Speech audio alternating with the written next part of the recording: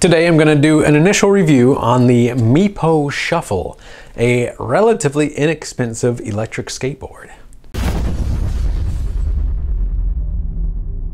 So I got the OneWheel, and in the comments I noticed that people were saying, hey, you should get an electric skateboard. I already had one. I've had this guy for a little bit, pretty much the same time as I got the OneWheel, I got this thing. And the reason why I got this was maybe a couple fold, but primarily my business partner Growing Through got one, and trying to ride the OneWheel while he was riding his electric skateboard, there's just no way I could keep up. Now, granted, he's a really rad rider, so I think if I was on this thing and he was on my OneWheel, I still couldn't keep up. But as far as high-speed stability, electric skateboards are much more stable. It's hard to fall off unless you just literally fall off of them. You know, you're not trying to balance. They're not nearly as agile at the same time. But as far as commuting and being relaxed while you're commuting, just kind of being able to stand on a board, the electric skateboard has a lot of advantages over something like a OneWheel. So I picked one up just so I could have a little bit easier cruising around and everything like that. And there are some pretty big differences. If you want me to do a comparison video on them and kind of like the pluses and minuses of having each one for either fun or commuting or whatever, let me know. And I feel like that would be a pretty good video because I've been putting miles on both of them. But the basic rundown of this board, I believe it retails somewhere around 420 or 450 by the time it shipped normally. I found this on special for $400, and for what it is, such an extremely good price. I've been building and helping build electric skateboards for quite a few years now, and back in the day, you'd spend $400 just on the motors and the controllers. Now, this is an entire board with dual drive, and you know, you got your little, this is your control board here. Everything's integrated. It's pretty water resistant. It has large tires. It has rebuildable motors. Like, they've come so far. And so I kind of felt like I owed it to myself to get one of these and to just kind of see how far along has the technology come. So these guys have about a 30 mile an hour top speed as compared to 20 miles an hour on something like a OneWheel. And about 10 miles of range, which isn't really far comparatively. The OneWheel has like 18 or 20 miles or something for the model that I got. But you know, my commute is 2.5 miles from my house to work. Or let's say you're parking off of campus, or let's say you're parking outside of a city and you want to commute in.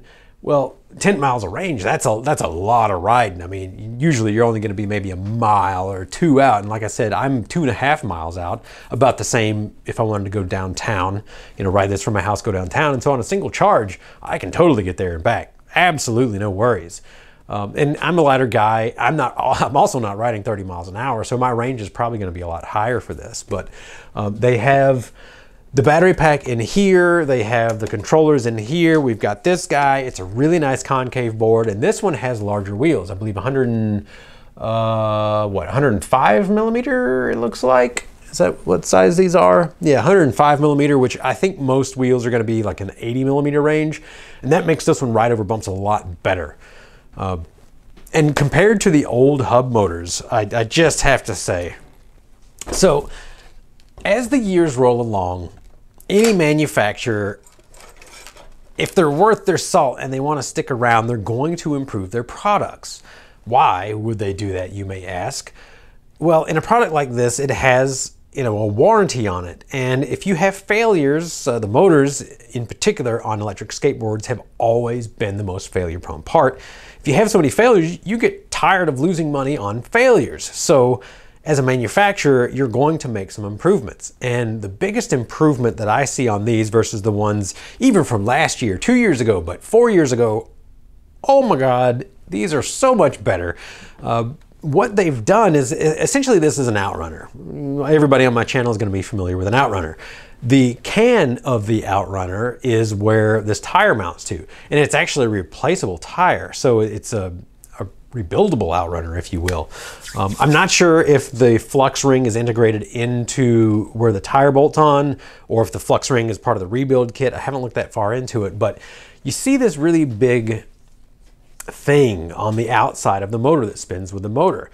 This is actually an outboard bearing, and the failure that we had a lot of on the early ones was that the ring bearing would fail. So let me grab an outrunner. It'd be easier to show you like this. So on a normal outrunner, you can see there's a ball bearing on this back side here, and that ball bearing is really nicely distributed as far as being able to support weight that's on this back end.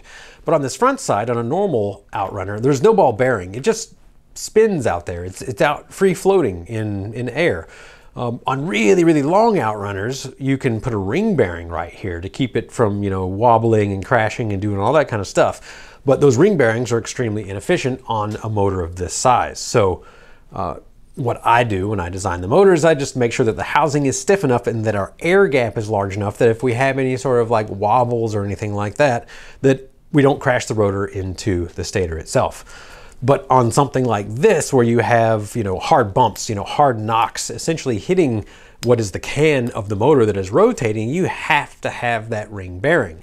But as you can see on this, there's really not a lot of room for that ring bearing. There's not much space, and so that ring bearing ends up being really thin. It ends up having extremely small ball bearings, and it doesn't have a good load rating. So what happened on the original skateboard outrunners, that ring bearing failed constantly. And the first time that you have a failure of that ring bearing, the rotor would crash into the motor, and then it would quickly smoke, like really, really fast. You know, you would have to either hear it and immediately stop, or you would have to notice like, hey, I got to add a little bit more throttle. Like if you weren't really in tune with your board, the motors would just smoke within, you know, maybe 15 seconds, because once that ring bearing goes, there's a lot more wattage going into it. It's probably going to be rubbing the rotor on the stator, and quick failure. It was just quick failure. So what did they do on this particular model? I'm sure that it was kind of a, you know, a stepwise improvement. Instead of having a really small ring bearing that had to fit pretty much in between that air gap, you know, and maybe have a little bit of, you know, just a little bit of room to have big ball bearings in it, essentially no room. They had small ball bearings. They use this machine structure, well, this may be cast, machine, whatever, don't matter. They use this structure right here to bolt onto our flux ring and then outboard the bearing way outside of the stator. So it did actually increase the track width, but since this is a custom made product, they were able to narrow our trucks. So this particular product, it's not going to have failures with that ring bearing. It's just something that they've essentially engineered out at this point. Really thick ball bearings inside. You know, it's like this big. It's going to take all the force you can throw at it. And my buddy, he typically is around like 220 pounds most times. On the original board that we built with these, hey, it turns on. The original board that we built with this style of hub motor, the first crack that he hit at 20 miles an hour blew up both of his motors because the ring bearings both just exploded at the same time. So this one, he's been riding around like a madman. And when I say a madman, like he'll hit a speed bump at 20 miles an hour and launch off of it. He's not a small guy. He rides hard. He used to ride street, half pipe. You know, he's a skater primarily. He's not just some commuter. He's a skater. So not a surprise to me that he blew up the original ones, but this one he has not managed to damage. And that really speaks volumes for some of these newer boards that come out. And I can't say if all the newer boards are coming out like that have the hub motors, but I can say for certain that this one they have designed, even a $400 board, let's just say $450 board. It's amazing to me where the technology has gone. So, hey, it turned on when I just spun the wheel. It's like, hey, I'm on, guys. So, you can, I guess, just do that. You give it a push off, the board will turn on, you press the power button on this, it gives you a little like zzz to let us know that it's connected, and now we're ready to go. It has little indicator lights here to show your battery, it has little indicator lights up here to show your battery, and it also has both speed and brake modes. So when you start out, you go, you know, speed 1, brake 1, nice and easy to go, and then as you get better, you go to speed 4, you can go to brake 4, you know, and just get faster and faster as you get more comfortable with it. So a lot of good low speed control. Look at the low speed control on this. It's pretty dang slow. I know in the rock crawler world, you're going to be familiar with all these terms, but still lots of speed, fairly well balanced. There's not a lot of vibrations. In general, we can tell that the ball bearings don't exactly have the same amount of free spin to them. It could be because I was futzing around with one of them. But I'm pretty sure, yeah, it's just standard like 6-step startup. Some of them are calling them FOC, but they have normal like 5-wire sensor harnesses. These aren't FOC. Maybe a good approximation of FOC or sine wave, more likely is what it is, but I'm not really here to split hairs about it. But so, you know, silent, there's no audible switching frequencies to it, really good low speed control. It is a high pole count motor, so it shouldn't be a surprise. But it's also got extremely strong brakes.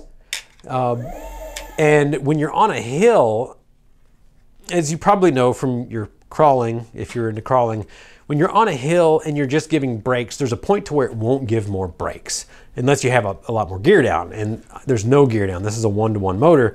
So what they do is they actually have active brakes. I mean, I'm having to put a lot of force into this. So when, and you can kind of hear, it's, maybe if I get close, it's forcing it into position. Yeah, so this actually has active brakes. When you get really slow, it goes from being a regen brake into an active brake. And so you can be sitting on a hill, you pull your brake down and it will stop you completely. You won't just keep creeping, it will stop you completely, which is really cool. Now, that does burn batteries, but how much are you gonna be sitting on a hill, you know, maybe waiting for a stoplight or something like that at most. So just the features that has been packed into these low quality boards, I shouldn't say low quality, low price boards, is frankly amazing. And that was one of the big reasons why I wanted to get one of these boards to kind of see where are we at. And to tell you the truth, I was blown away at the price point and features that this one came with. And you know, there's tons of companies out there. Meepo, I do believe, is a Chinese-based company. Of course, this is all going to be made in China. You know, the neodymium for the motors comes from China. The batteries, they're manufactured in China. There's really no way around having an affordable made board that's not made in China right now. So it is what it is, but it's just such a well-made board. That's pretty much all I wanted to talk about on this, is that, wow, I'm pretty impressed. It's still pretty sketchy to ride. This is one of those things that, hey, if you're 40 like me, you better wear pads, you better wear a helmet, because the first fall, yeah, you're probably gonna break an elbow or break a collarbone. It's just gonna happen. So ride slow, ride cautious, and if you want a new electric skateboard and you don't want to spend a lot of money, so far I can actually highly recommend this guy. If my buddy that's larger than me and much radder on a board can't manage to break it, there's no way that I'm going to be able to break it. You know, unless manufacturing defect or whatever. And the average rider, it's gonna be just fine. So yeah, between the huge outboard bearings on there, they're extremely good low speed control, having enough range, having the active brakes added in on there, and honestly being a pretty lightweight item. I don't remember off the top of my head. It feels like, I don't know, maybe 30, 35 pounds or something like that.